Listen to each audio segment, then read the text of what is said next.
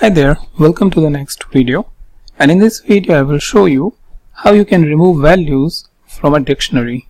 So what we have is the rank product. So if I go and execute this is what we have been using, so it's easy for you to understand the basics of dictionary. So here we're going to remove the particular key and value.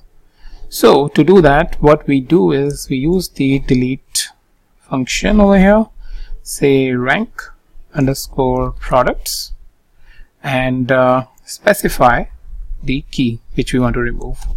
So if I execute this, and now if I want rank underscore products, this is removed.